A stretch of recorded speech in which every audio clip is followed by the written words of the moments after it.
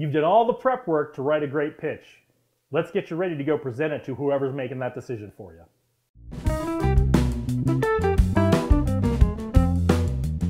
Welcome back, and congratulations on taking one more step towards becoming one of the great leaders of tomorrow. It takes a lot of prep work to make a convincing pitch, but how you present that idea and how you communicate is just as important as the idea itself. Today I've got 5 tips for you that'll help you make a really clear and convincing pitch when you present it to whoever's making that decision for you. And stay tuned to the end, we're going to have a few links for you. We're going to link to the worksheet we used in last week's video to help you do that prep work to be really thorough getting ready for your pitch. And you'll also get a link to our free leadership development guide that'll help you develop a career plan for the next 2, 5, and 10 years and build a plan of action to achieve it. Last week we talked about 10 steps to doing the prep work to create a really convincing pitch. But all that hard work won't matter if we don't present that pitch in a clear and convincing way. So if you missed last week's video, there's a link to it in the description below, and you can go back and look at that and look at what those 10 steps were to go do that prep work. In this week's video, I'm going to give you 5 tips that'll help you take all that hard work you did and package it up and communicate in a clear and effective way to whoever it is you're trying to convince to get on board with your idea. Right off the bat, you need to get to know your audience. What is their background? What is their real interest in your idea? Where do they come from? What are some of the biases they might have about what you're pitching and the area that you're pitching in? Do they have a technical background? Do they know a lot? Are they an expert in this field? Or maybe you have to do a little bit of hand-holding when it comes to the more technical aspects of your presentation. Have you pitched them before? Have you given them presentations before? Do they like to get a bottom line up front at the beginning of the presentation? Or do they like to be led through the presentation? They'll have that story build up, and you can build up piece of evidence by piece of evidence to get to the end and have them draw their own conclusions. All these things are important things to know about your audience before you even walk in the door of the presentation. So if you haven't briefed this individual before, if you haven't given them a presentation before or this group before, try to do some research, talk to people who have given them presentations or have worked with them before, and see if you can learn a little bit about them so that you can go in with an effective plan, an effective structure to your presentation before you've even gone in the room. Tip number 2 is be really clear about the purpose of your presentation, about the pitch you're making.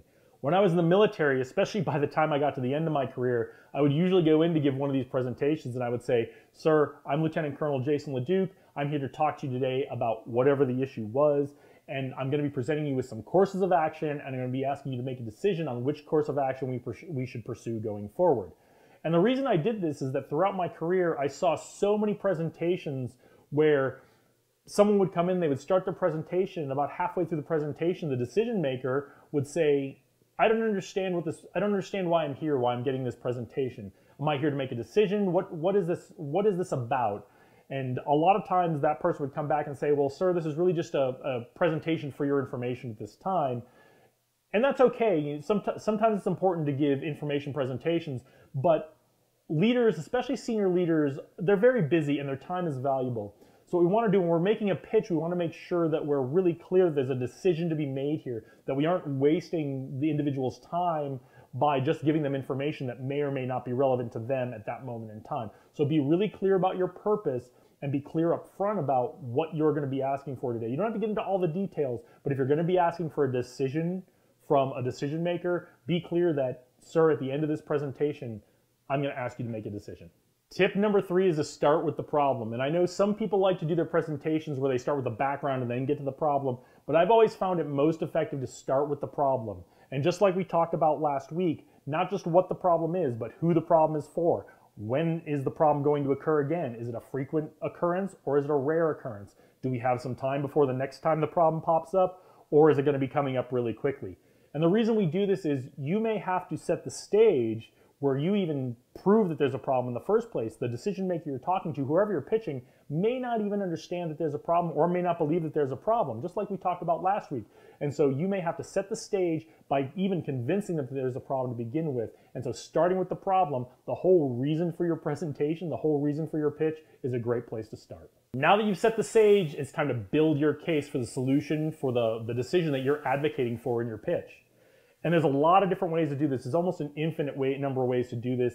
And honestly, you know a lot better than I do about your audience and the situation and the factors that are involved about how you should go about putting this pitch together. Again, it comes back to who is your audience, who's that decision maker, what do they like to see, how do they learn the best.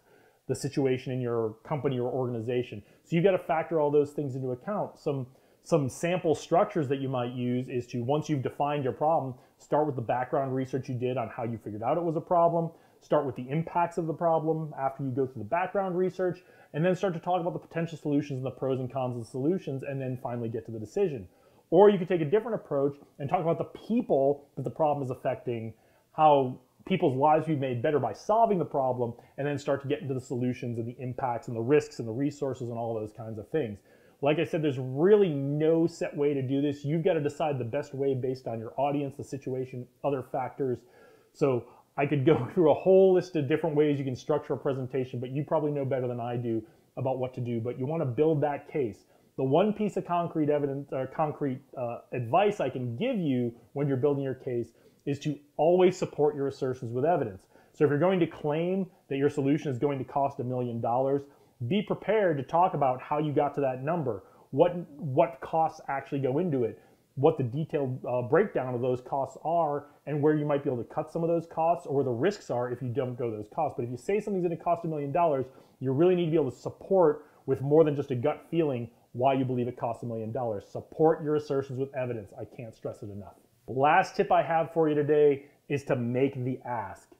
All too often I've seen someone give a presentation where they go through a great definition of the problem, they build their case in a great way for the solution that needs to come along to solve the problem, and then they get to the end of the presentation and they kind of just peter off and don't make the ask of the decision maker. And I've seen that happen a bunch of times, and I've even done it myself. And so because I've done it myself, I really want to emphasize you've got to make the ask when you go into these presentations. When you make these pitches, don't let that decision maker leave the room without getting a decision on what you went in there for. Now, the decision maker may not be ready to make the decision at that time, especially if there's not an urgent reason, an urgent need to make that decision. So in that case, be prepared to make a secondary ask. And your secondary ask is, sir or ma'am, what are the things you would need us to address before you can make a decision? And when would you like us to come see you again in order to get this decision made? And now you may not get exactly the answers you're looking for, clear, concrete answers of, here are my top 5 things you need to answer for me, and I want you to come back next Wednesday at 10 a.m. What they may say is, these are the kinds of things you might need to address. I really want to learn more about this, and why don't you get with my assistant or my staff to set up a time to come back? But even that's better than just giving the presentation and then just kind of standing there and waiting for the decision maker to say something. So if you're going to make a pitch, like we talked about, be clear up front. I'm going to be asking for a decision from you today, and when you get to the end, sir or ma'am, I'd like to know what your decision is. So there are your 5 tips for taking all that hard work you did to prepare for making your pitch and to actually go in and make the presentation. And I know these were very general. These were more mindset before you go in and how you're preparing your pitch and when you're giving the presentation. They aren't nuts and bolts, really strong public speaking presentation skills. So if you have really specific questions about how to build that story, how to build that case to make your pitch, or some public speaking tips, feel free to contact us. We'd love to help you out and see if we can give you some of that advice that can really make your pitch pop for whoever that decision maker is going to be. But I think if you go and you do all the prep work from the last video, you're going to have all the material you need to go build that case. I know that step was kind of vague in general, but if you do all the prep work, you're going to have all that information, and you're really the one in the best position who can decide, how do I build this case for the decision maker I'm going to?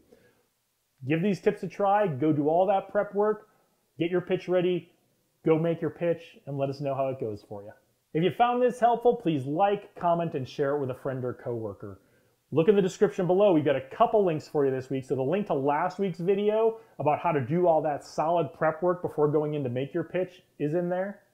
The link to the worksheet that goes along with that video is in there. And we've also got our link to our free leadership development plan workbook that'll help you set your goals for the next 2, 5, and 10 years and build a plan of action to achieve them. If you have any business or leadership questions, leave us a comment below. We'd love to hear from you, or email us at info@evilgeniusleadership.com. Evilgeniusleadership.com is also where you can find about all of our coaching programs, whether that's one-on-one coaching or doing something as a workshop for your company or even some group coaching. So if you're looking to do some development of your leadership style and advance your career, contact us. We'll set you up with a free consultation. We'll figure out how we can help you best. Thanks for watching today. I really appreciate it. And remember, the future is out there. Lead the way.